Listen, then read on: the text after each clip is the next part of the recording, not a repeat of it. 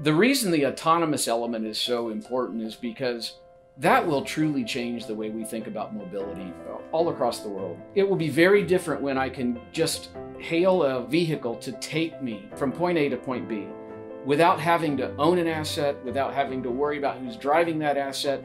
The opportunity to open up mobility to people who don't or aren't able to drive today, it will truly be a game changer in the way we think about mobility in the future. So about 1.5 years ago, we met up at the Indianapolis Motor Speedway with a group of people that were trying to form the Indy Autonomous Challenge. So they really wanted the project to center around artificial intelligence and have universities from around the world to compete in a competition.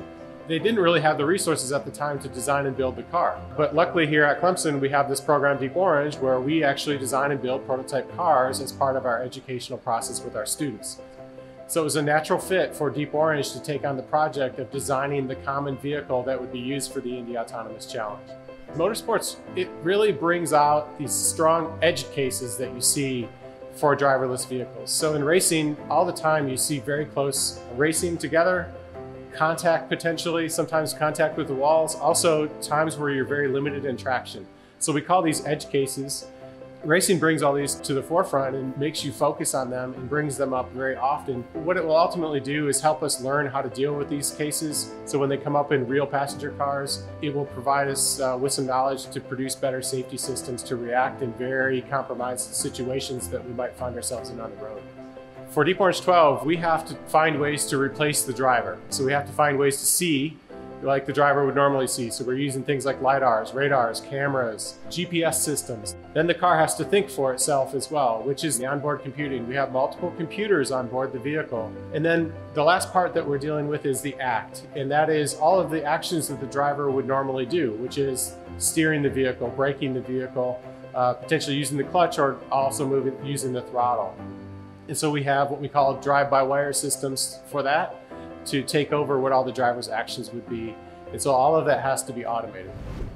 One area that we're really excited to see is how the learnings from this program is going to apply to the commercial world. Whenever you tackle a leading edge, completely audacious goal of having a autonomous Indy car going at 200 miles per hour, what we learn from here is directly applicable to the commercial world.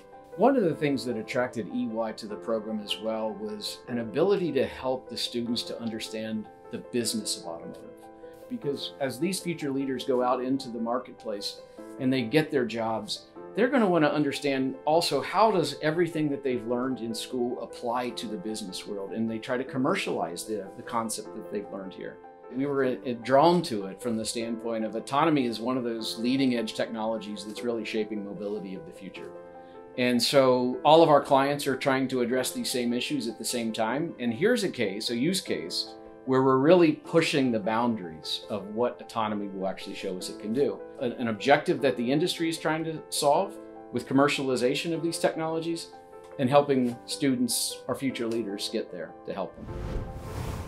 I guess like why I think this project is going to shape the future of autonomous mobility and the automotive industry is just because it's going to spur a ton of innovation from our competition teams. We have people coming together with different ideas, and we're going to see what sticks and see what works the best in the Autonomous Challenge next October. This has not been done before. We have autonomous vehicles that are in production, but with a race car, it's a huge packaging problem for one. You have to package all of your components within the vehicle in an efficient manner, while also maintaining the form factor of the vehicle. The car needs to have certain features built into it so that in the case of an emergency scenario, let's say that I draw a red flag, what does that mean? It's not so easy to program that into the car. The Indy Autonomous Challenge approached Clemson to design and build this vehicle because we have this unique Deep Orange program. No other university in the world has the facilities that we do, the faculty and staff that we do, and also the academic framework that we do here in the Department of Automotive Engineering to execute a project like this. The previous Deep Orange projects really showed them that we can execute professional vehicles at the end of the day. And what is very unique about Clemson is they're doing that, they're integrating this vehicle and all of these different partners together while also educating the students.